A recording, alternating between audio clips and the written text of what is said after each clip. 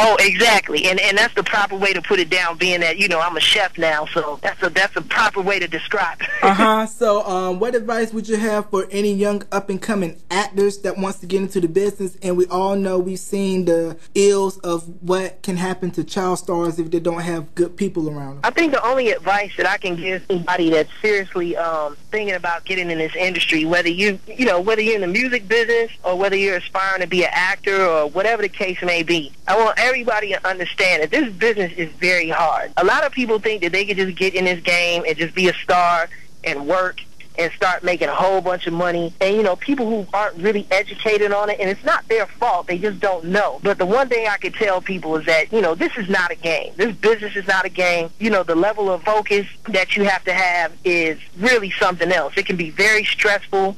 It can be discouraging at times because you have to deal with rejection.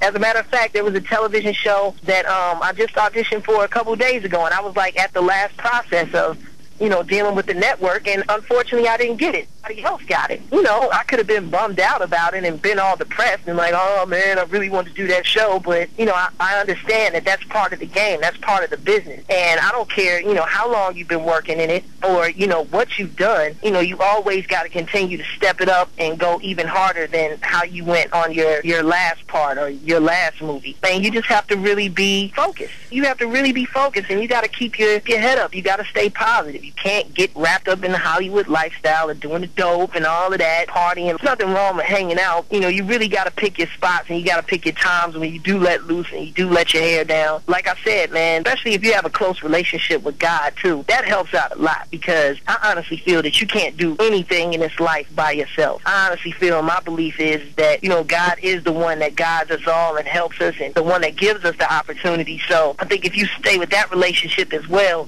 first and foremost, like, you'll succeed, but it ain't easy. It's not a cakewalk. So I really want people to know that before they, you know, jump on their plane to come out to California or go to New York thinking that they just gonna be the man or the chick, you know, next week. Like, it don't happen like that. So people, you know, preparing, you only see one half, you got to put in the work. For parents too, like, because I think you would ask that question too, for parents that are looking to, you know, involve their children in the entertainment business and where they don't become casualties, you know, the one thing parents got to understand is this, and this is what my mother did for me. If you're really going to be there, and if you really going to put your child out there like that and, you know, help them start a career, you have to understand the concept of sacrifice. There's going to be a lot of times where, you know, you're going to have to be on set with that child at all times of the day. You know, there might even be a situation where you may even have to quit your own job, you know, and spend long periods of time away from your family. And then on top of that too, like, another piece of advice that I can give to parents is, don't let your ego get in the way of the child's welfare. You always make sure that even before, you know, you do anything, you ask your child, like, is this something that you want to do? Is this something that you're interested in? And, you know, if it is, then support them. And that's another thing that they need. They need support.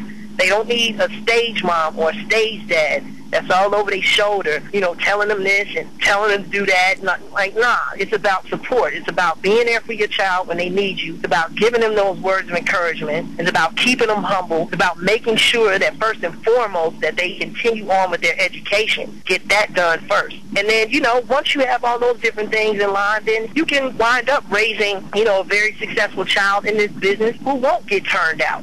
But, you know, you do have to go about things that way, you know, if you don't want to done. Words to live by. Now, do you have any shout outs you want to give before we conclude this interview? Well, you know what? I just want to give a shout out to anybody and everybody out in the whole country or whatever in that particular city who's ever supported me, the people who still support me, who pray for me. I want to let everybody know that I truly appreciate it. Thank you all so much just for everything. And like I said, please look out for those projects that I mentioned, Love for Sale, Jada. Look out for Meet the Battiers, which will be coming soon. Look out for Kelly Sheehan's project, and look out for my new project coming. So everybody continue to watch, and I guarantee you, you will be amazed at what is going to happen in these next couple of years. All right, people, there you have it. Another Time Machine exclusive. Singer, actor, jack of all trades, chef, Jason Weaver. Jason, thank you for doing this interview, my man, and hang on the line. Thank you, Jay. I really appreciate it, man. God bless you, dog. All right.